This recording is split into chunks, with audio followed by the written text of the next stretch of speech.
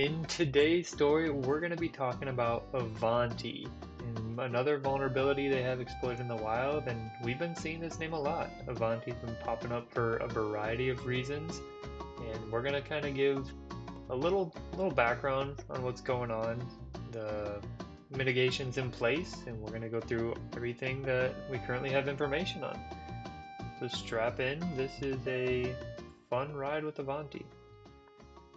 So for starters here in this article, like I mentioned, there's a lot going on with Ivanti the last few days, and there's been a few more vulnerabilities exploited. So let's back it up a little bit, talk about what products it is that Ivanti is getting exploited. So there's two really.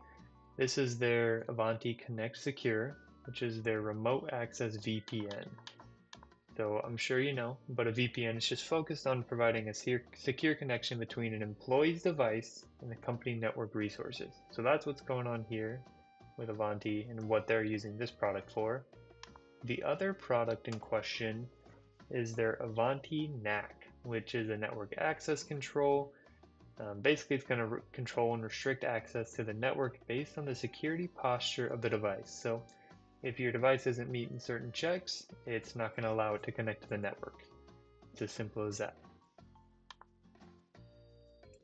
And Ivanti is a very big company. Like they say here, they have over 40,000 customers worldwide, and this is just a small sample of the customer set that they have.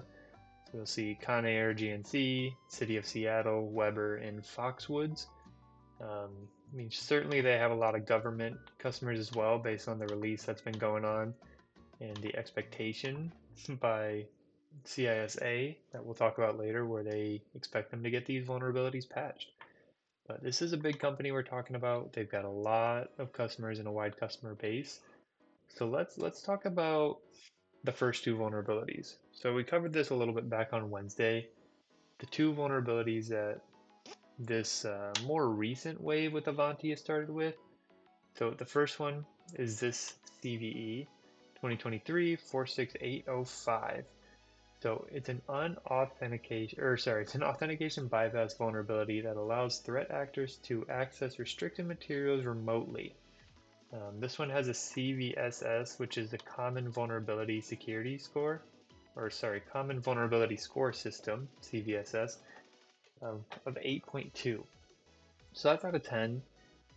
Anything 8 or above is usually a little bit higher, like 9.8 to 10 is critical. I don't know those exact ranges, but from my experience, that's around what I see them at. And the other one here is a CVE 2024 21887. It's a command injection vulnerability that allows authenticated admins to send unique requests as well as execute arbitrary commands. So the combination of these two is what's causing trouble. So it's allowing attackers to get past the typical authentication methods and then set up and run commands against the VPN and NAC appliances that we talked about before. So what does this mean then? All of this has led to the CISA, which is the Cybersecurity and Infrastructure Security Agency. So a government agency that's been doing a lot for cybersecurity lately. Talking about that, they've issued their first emergency directive of the year to basically mitigate and update these flaws. So there's a lot that goes into that to getting these mitigated. So you'll see in the next couple of tabs we've got here, this is the mitigation process. So there's a lot to it. We're not going to go through it step by step, but it goes through the causes of it, the CVEs, the resolution, and what you should do to actually resolve these issues. So if it's something where you're in charge of this effort, you're using Ivanti, definitely recommend these resources. They'll be in the description. And then once all the mitigations are in place to get this taken care of, the next steps are recovery. So any appliances you had to take online, how you go about recovering those, getting your instances back up and running. This next link will show you how to do all that. So like I mentioned, both of these will be included in the notes, so feel free to go down below, check those out if you want to do a little bit more reading on this. So something I'll cover real quick is what's in these directives. So it's keep it fairly high level, but for mitigating, so they're wanting you to report the indications of compromise to the CISA, then remove compromised products from agency networks, and then bring a compromised product back into service, reset the device with the affected Ivanti solution software to factory default settings, and remove the attack vector by applying Ivanti's mitigations, which is what we showed on one of those previous tabs. And then it goes into recovery instructions. So you're revoking and reissuing any stored certificates, reset the admin enabled password, reset stored API keys, and then reset the password of any local user, including service accounts. So a lot of updating and work to do there for your Ivanti administrators to get everything secure and back up and running. Another piece that's pretty interesting is what Shadow Server is doing, and I know we've talked about them a little bit on this channel, but Shadow Server is a site that basically is monitoring different compromises for how widespread it is, exploitation attempts, all of that stuff. So a quick rundown of what they've got going on this one. So you'll see here, this graph is the compromise attempts for this Ivanti Connect Secure, so just the VPN appliance. You'll see here back on the 18th, which is what that article is referencing, there were 420 instances of compromise just on that date. So you'll see here, I expanded the date search to include up to today, and it's back on the upswing over the weekend. So 550 on the 19th, 613 on the 20th, and then 701 yesterday. So it's definitely widespread and it's hitting a pretty fast pace, and the upturn is definitely not what you want to see. You want to see that graph on the downswing. So this is definitely being exploited, but it's really interesting to see. Recommend checking out Shadow Server. It's a really good site for seeing vulnerabilities and how they're being exploited. So what is it? What is it actually that's being deployed on user machines? And so you see here, there's a lot of different tools using these attacks. This just gives a breakdown of the tools that are in there. So the zipline passive backdoor, the custom malware that can intercept network traffic, supports upload download operations, creating reverse shells, which is basically allowing the attacker machine to be connected to the infected machine. Then proxy servers and secure tunneling. The next one is a thin spool dropper, custom shell script dropper that writes the Lightwire web shell onto Ivanti CS, securing persistence. So setting up a backdoor to be able to get back to the infected machine once they are no longer connected. You'll see that with a lot of these.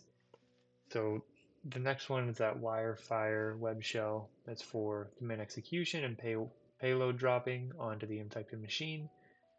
The next one again is arbitrary command execution. Below that, the warp wire harvester. So this is credential harvesting is what this tool is used for. And then the PySoxy tunneler facilitates network traffic tunneling for stealthiness. BusyBox, multi-call binary combining many Unix utilities used in various systems. And then ThinSpool utility, which not ThinSpool dropper, used to remount the file system as read-write to enable malware deployment. So pretty exhaustive use of malware tools here, covering all sorts of bases. So it's pretty concerning if you're a host of one of these tools like Ivanti to be able to get this patched and back up and running. And something I'm always curious about with these kind of attacks is why. Why is the attacker trying to do all this? What is their end goal here? And you'll see from a lot of those tools, it kind of talked about what some of the end goals were. So harvesting credentials, session data, and additional info from the compromised networks. And it also mentions here an end goal of stealing credentials, deploying web shells, and additional malicious payloads.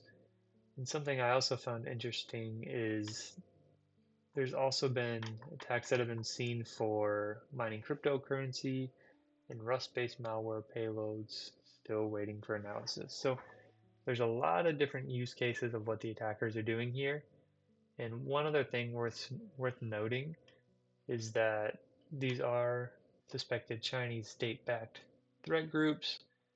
Two of them, one we'd mentioned before, but there's two here that have been part of this, and they've already backdoored over 2,100 Ivanti appliances using that web shell variant. So it's widespread. It's Chinese state-backed attackers, and they're doing a lot in these systems that they get access to. That's all on the original two. So we're going to quickly cover the third one that has popped up more recently in the news, but those are the two that have been really wreaking havoc. And as you can see by that graph that I showed you, it's not on the downswing. So the final one here is another authentication bypass, and it's actually this vulnerability with the 9.8 score that's popped up.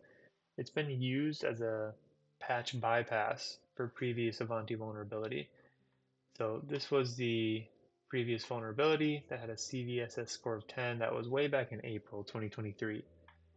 So this one we're talking about with the score of 9.8 is used to bypass the patch for that other vulnerability. So if you are an owner of an Ivanti system or an admin, it is very important to make sure you have the version 11.11.00 or later, because this issue is patched in versions in that version or later versions, but anything before this patch bypass is in effect and is causing issues. So definitely recommend getting your systems updated, mitigating it based on those CISA recommendations, and really watching out with your Ivanti appliances. If you have any questions on anything we covered, anything I missed, just let me know down in the comments. Always look forward to hearing from you.